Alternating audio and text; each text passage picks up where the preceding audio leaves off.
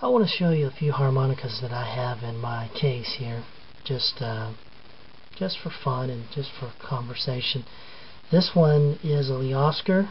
This is nothing too exciting, but it's a harmonic minor. I usually don't play Lee Oscar harmonicas. I think they last forever, but I just personally don't care for the tone of them. But anyway, this one is a harmonic minor in the key of D minor. And there's a song that Buddy Green does called Bubba the Wandering Gypsy. And I'll just play a little bit of that just so you can hear the tuning of this.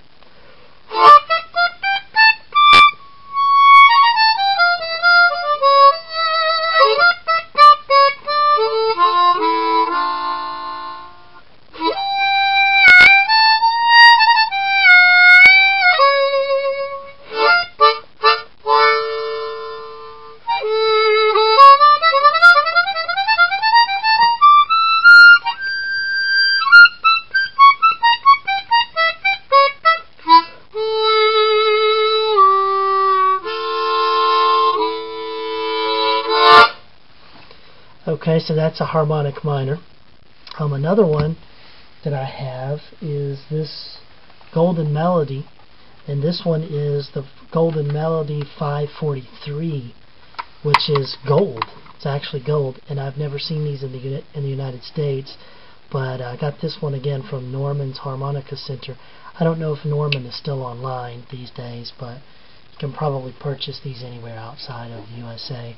And the thing that was kind of interesting about this one is that usually Golden Melodies have the tempered tuning, and I think this one is just tuned so that the chords sound smoother. And it actually has a little bit different sound. It is assembled on the inside with screws, so it's not old. It doesn't have nails in it. It's put together with screws. I'll play a little bit of it just so you can see what it sounds like. These are only available in C.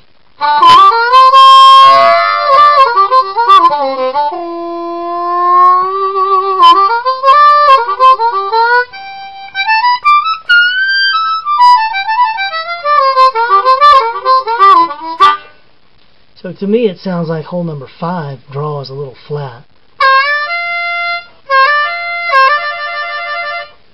So I don't really use this one to play live or anything like that. I just bought it because it looks neat for pictures and as a prop.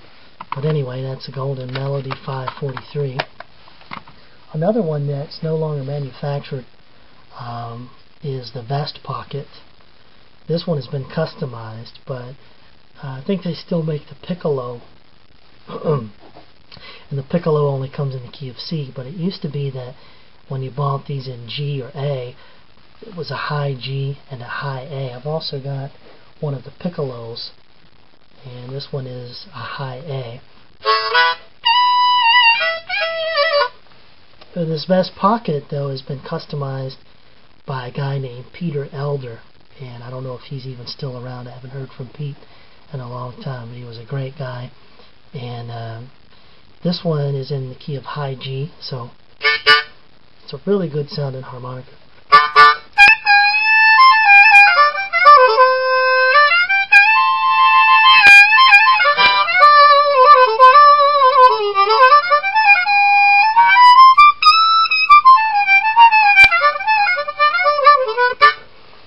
It's so small, the holes are so small on it, it's kind of funny to try and play it after you're used to playing a regular harmonica. But anyway, have some fun with that one.